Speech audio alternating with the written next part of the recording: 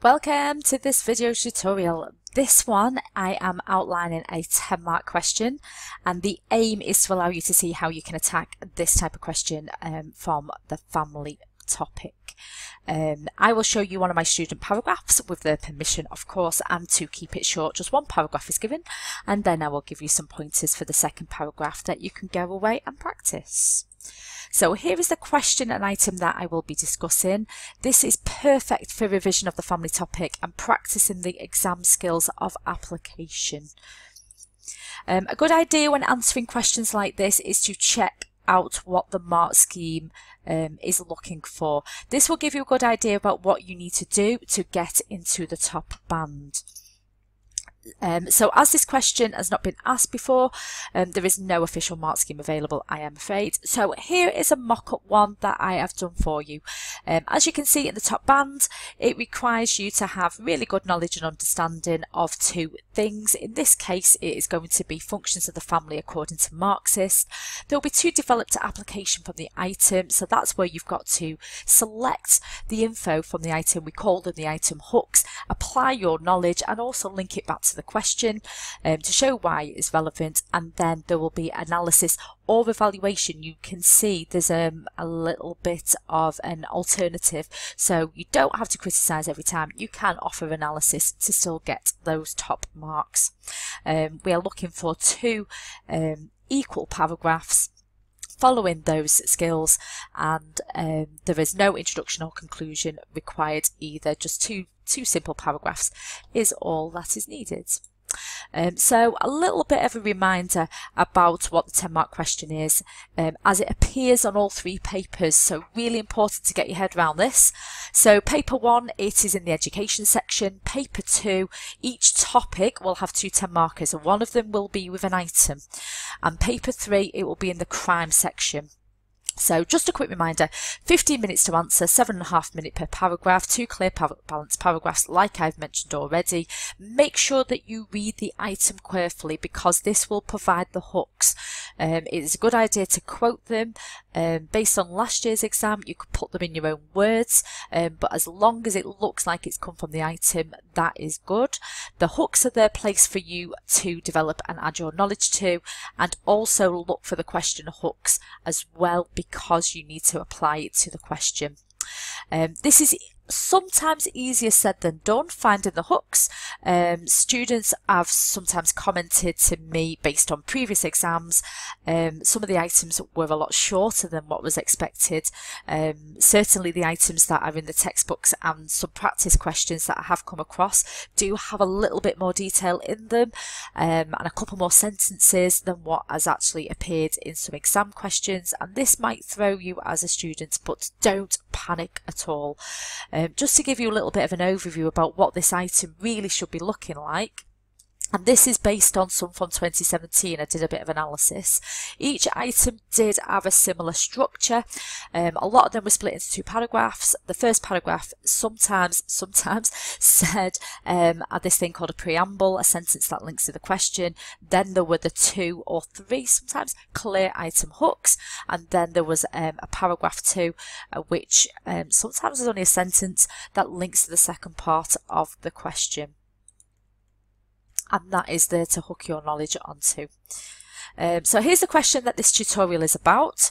So as you can see, this first sentence here is that waffle or preamble. I call it waffle. It's a bit of waffle. It's reworded the question. It's asking you about the functions that perform for capitalism. So it's giving you a little bit of waffle about what capital is. Some have it, some might not. In this question, this is useful because it can be used in the application to capitalism part. The next sentence is the first item hook. So families are a unit of consumption, requiring people to buy products.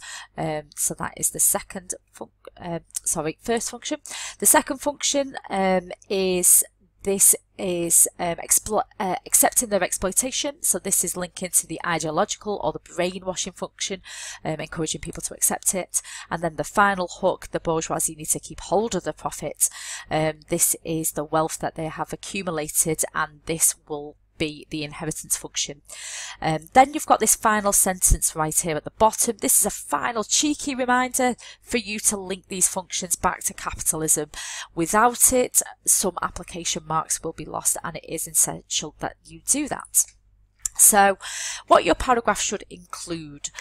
So we're looking for the item hook, AO1 knowledge, AO2, AO3. Now there is no hard and fast rules about how to structure this paragraph, whether your item hooks should come first, whether they're in the middle, or whether they're at the end of the paragraph. As long as they are there and you have developed your knowledge from it, you will be credited. So don't be coming out any exams going, oh, I put the item at the end because I forgot, or whatever. Don't panic. If it's in there and you've developed it, that is fine. For the sake of this tutorial, I'm going to give an example of a paragraph to show how this answers the question, and typically I encourage my students to follow that format. Start off with knowledge, start to apply it, and then start to analyse it. So here is an example of one of my student paragraphs, with their permission of course. My class typed it up as an exercise to develop ideas from the item, and I said, here's the item hook, you have got 7.5 minutes, off you go. And so that's what they did. So just to break it down, this is what the student came up with. So firstly, the point, this is the hook. This is the confirmation that it links to a function of the family according to Marxist. So you've got the buying a product, and it's linking into the unit of consumption function.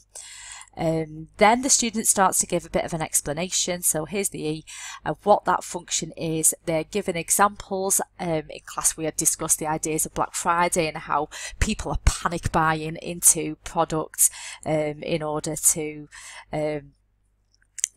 make the family a nicer place, and it links it back to the function of the unit of consumption as well. It mentions that there as well. It also mentions keeping up with the Joneses, encouraging people to compare themselves with their neighbours. You could also mention pester power here as well. Media adverts on children's TV encourages children to pester their parents for the latest toys or the latest must-have gifts or whatever. Then this student then applies it. So then they're using the words from the question. This benefits the capitalist system because it is all about creating a profit through this constant need. And this is what the question is really asking. And then lastly, this is where they analyse this function of the family here. This student has used a bit of cages. They discuss the class differences and the affordability of this function for some families, some working class families. Are going to be focused on buying necessities rather than the luxury items, which is sort of implied as a unit of consumption. As the Marx scheme does say analysis or evaluation, evaluation could come from other theories, and you could make comparisons here as well. For example, functionalist. This is very similar to the economic function, which according to functionalists is a positive thing for families to buy products in order to make family life a nicer place to be in. You could even turn it on its head and look at it from an interactionist viewpoint. Families choose to spend more money. It's a personal choice. People have free will. If they want to buy stuff, they can do. It's not something that is prescribed from the top down. It's not influenced by capitalism. It's just influenced by free will. So you could actually turn it on its head there to make that paragraph. Further points to develop. So another quote from the item could have been the workers need to accept their exploitation. So this links into the ideological function. You can link it into Althusser and the ideological state apparatus and give this idea that the family does this function, and you can give some examples of that.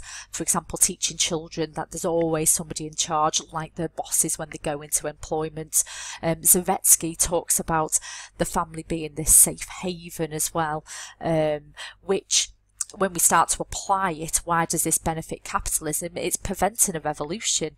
It's making sure that people aren't realising that they're exploited, or they are passively just accepting authority, or in this idea of the safe haven.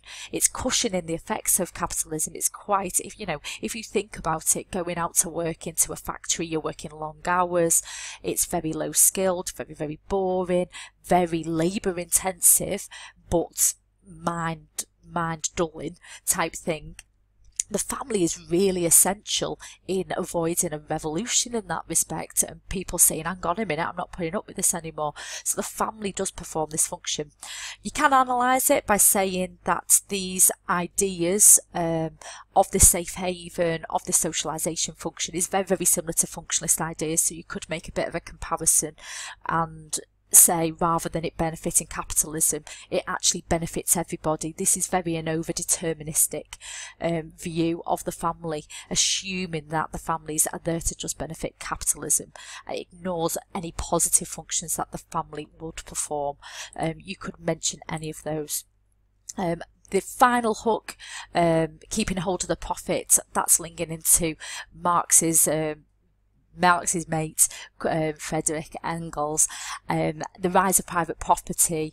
As soon as you get started to have private property, the ownership of this, they wanted to ensure that they kept hold of it and their children got it, and this led to the rise in the monogamous nuclear family. The wealthy men who are landowners, for example, or factory owners, they wanted to ensure that their children inherited their wealth, and that ensured that they needed females. This is where you started to see the rise of the nuclear family, that females were monogamous to their husbands to ensure that paternity. This benefits capitalism. It ensures that wealth stays within families, the rich stay rich, the poor stay poor. It's reproducing class inequality. And then you could go down the feminist route, really. This inheritance was largely based on passing from father to son. This nuclear family that they're talking about here, this monogamous family, is very patriarchal. It is overemphasising class inequality. It does ignore the gender inequality that we're starting to see with the rise in the monogamous nuclear family. And you can bring in feminists here as well in order to criticise this point. Okay, so to summarise, this tutorial has shown you how you can apply material from the item to answer a 10 mark on the functions of the family. If you have enjoyed this tutorial, more importantly feel that you have benefited from this tutorial, please make sure you comment below your appreciation. Click the like button as well. You know, I am human, I do have an ego, and when you click like, I feel happy. So please click like. And if you are interested, there are all the tutorials which go through a 10 marker and an item. They are for family, there is education ones, there are beliefs in society ones that are available there for you. As always, there's 20 markers as well, so lots for you to look at. If you do want any further guidance, please do not hesitate to comment. Please message. My email is always included down there as well, theteachersociology@gmail.com. so please, if you have got any questions, you drop me a line, and I can see how, and I will find out how I can help you. Have a great evening, and thank you for listening. Goodbye.